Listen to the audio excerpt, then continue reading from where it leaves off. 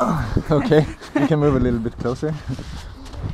Yeah, okay. So I'm here with a friend of mine from this scientific diving and documentation techniques course, and I would like for you to tell the audience who you are and what you work with.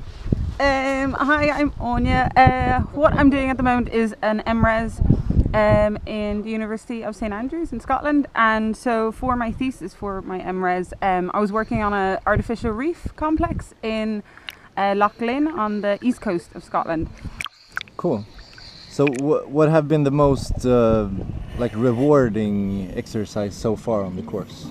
Probably the photography, because I think like being able to quantify transects underwater using photography is like a really useful tool. So I think that was a great part of it for me. Cool. What do you think of like the facilities we're using and the boats and the access to diving and the gear? Yeah, everything's been perfect. Like I've worked with a facility back at home, which covers the whole of UK, and the facilities weren't even as close as this, like even as good as this.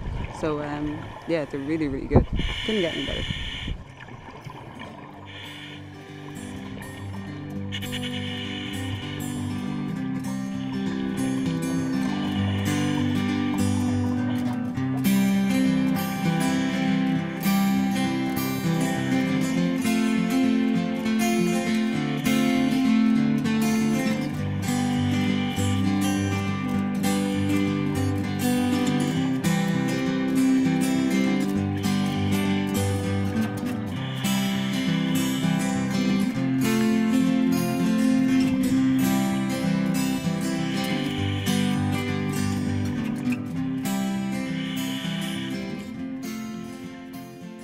My name is Linus Hammar and I work at the Swedish Agency for Marine and Water Management. And before that I worked as a PhD student in Chalmers University, and there I work with fish behavior and how they respond to tidal and other ocean energy systems. For monitoring, you have to compare it with other methods that could be fishing, for instance, where you don't really see what happens. So fishing could be good for monitoring in some aspects, but when you dive there, then you really see what's happening and the behavior of fish, and it gives a more thorough picture, but it might be more expensive, so I think it's a good complement to other methods.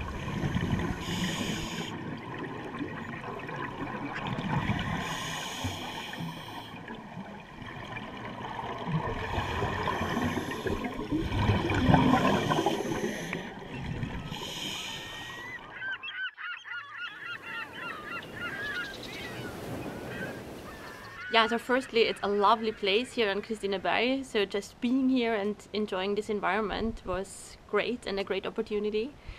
I think the facilities are very, very nice, both for accommodation and also the laboratories are very well equipped.